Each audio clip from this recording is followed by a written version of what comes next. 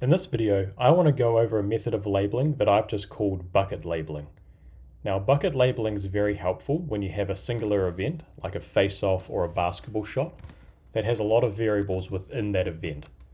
So, for example, you want to turn on a face-off, add the player, the strength, the location, and the result without being caught up to by lag time and not having to use label mode afterwards.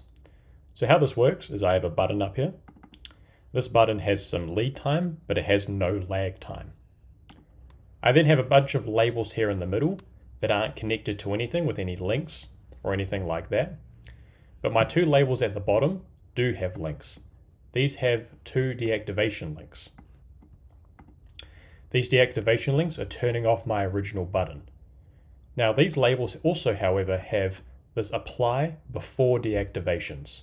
So when they turn this button off at the top, they're going to apply the label before this button deactivates. That's different to the default of most labels, which are after activations. So what that means is that in a face-off, I can say, okay, a face-off is about to occur. I click face-off. I then have all the time I need without lag time, chasing down my neck to select all the labels. So I can say, okay, this is player 1. We're at even strength. This is in the neutral zone center. And then I can wait for the actual face-off to occur and I can select win. That's going to turn off this button, apply this win label, and now all that information is now in my instance. You can see that both in the timeline and in the sorter. Another example of this, and a little bit more complex of an example, is a basketball shot. So here I have a basketball shot situation. And how this typically works when I code is I have an offensive and defensive position button. And these toggle on my stats for an individual player. So offense gives me all my offensive stats, defense gives me my defensive stats. For my defensive and offensive stats that are not shots, so turnovers, assists, rebounds, fouls, things like that, I want those events to have lag time. I want them to be consistent every single time. So those buttons are linked to a button that does have lag time. You'll see those buttons are linked there. However, for my shots, I do not want those to have lag time because I want to go through my bucket labeling method of selecting all of these different variables without having that lag time pressure. So I have the secondary button here that's named the same thing, because buttons that are named the same thing will go to the same row in the timeline. But this one does not have lag time, and it's linked to just my shot labels at the very top there. So that means when I click offense and I click turnover, it's going to activate my button with lag time, and I'm going to have that event on my timeline. However, when I click, let's say made 3, it's going to activate this button instead. And there's got no lag time there now. So I can select all of my labels without that pressure.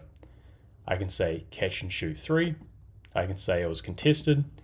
And then I've got my shot location labels here that have those deactivation links from these shot labels to turn this button off. These also have that before deactivation toggle selected instead of the standard and default after activations. So that means when I select one of my shot locations, let's say the left corner, it's going to turn this button off, add that label before this button deactivated, and now all that information is in this instance in the timeline. What's better as well is because this offensive instance was on that entire time, all that label information, because it's not connected to anything with any exclusive links, is also in that position button. So now I have left with a situation where I have both my position button and my individual instance, have all of that shot information, the shot location, the shot player, the shot quality, the shot result, both here, and the shot type.